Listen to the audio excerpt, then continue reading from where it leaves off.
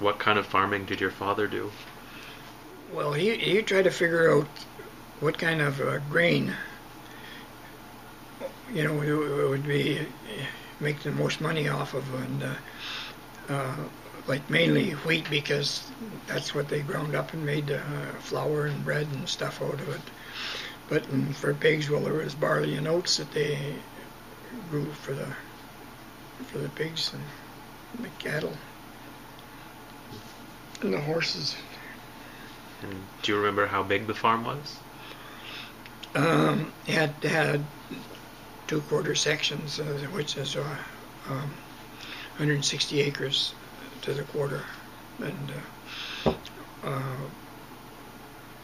and when we moved from Bonaccord, well, the government would automatically give you a quarter section for the husband and a quarter section for the wife, so we had a half section. Do you remember how any of those crops were planted that he grew? Oh yeah, what the heck did they call it?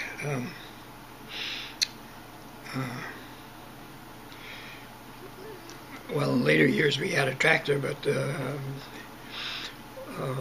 basically we plowed the land with the horses, and then we had arrows, and the horses pulled the arrows to break it up, and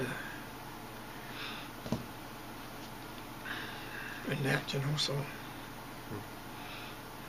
And did he use a seeder, or did he broadcast the seed by hand? No. Well, like for stuff he sold, like wheat and barley and oats that he sold. Well, no, he had I'm just trying to think of what it was, but it was about 10 feet wide, and it had iron spokes in it about every 4 inches apart, and the seeds would drop through there into there, and it would, it cut the soil so that the seeds would drop in there, and then it would be automatically covered too. And that's. And do you remember what harvest was like? Harvest? It was really tough, because even when we were really small, Dan and I, it would take two of us to lift a sheaf up, and we get one standing up, and then go over and drag another one next to it, and when you put about 4 to 6 sheaves in a stook, and so that it would dry out, and before you could thrash it, and that. And Dan and I, we'd do our own verse on the farm, and then we'd go, and I can't remember, we made about $1 a day stooking other people's farms and that. But and would they feed you?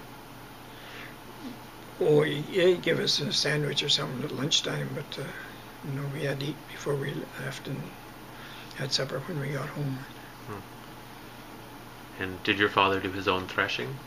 Yeah, he had a thrash machine, and he did it.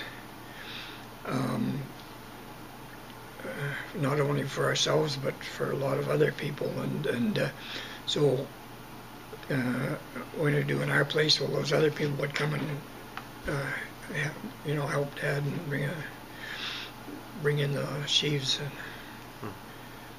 Where would he sell the grain? Well, it was at Boyle, Alberta, which was 20 miles away, and there was a railroad station there. And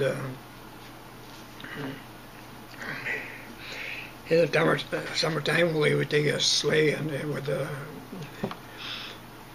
box on it, and it would hold maybe 40 bushels of grain, or maybe more than that, because it was.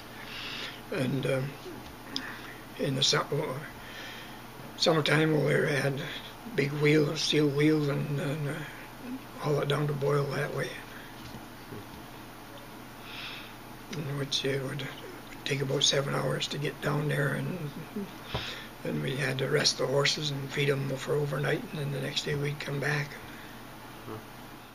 What kinds of chores would you do around the farm?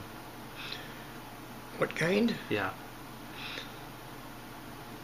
Virtually everything. I mean, you fed the chickens and the ducks and the geese and the horses and the cows, and and the cows, they had to have good food so we get good milk out of them, lots of milk, and the horses had to be fed, and we cut grass in the summertime and dried it, and then we made stooks out of it and piled it, and as we did with grain. What was the story with the moose? Somebody, I think, shot the mother or something, and Dad and I found the baby in the bush, and we brought it home, and we raised it, and then it was a big help around the farm too, but it just became the same as all the cows or the horses, which was just part of the farm. Huh. So would you use it to draw logs out or something? Oh no, it never anything like that, but like sheaves or something, or hay or something, we could bundle it and put it over its back, and then we would lead it up, where we wanted to go and unload the stuff and that.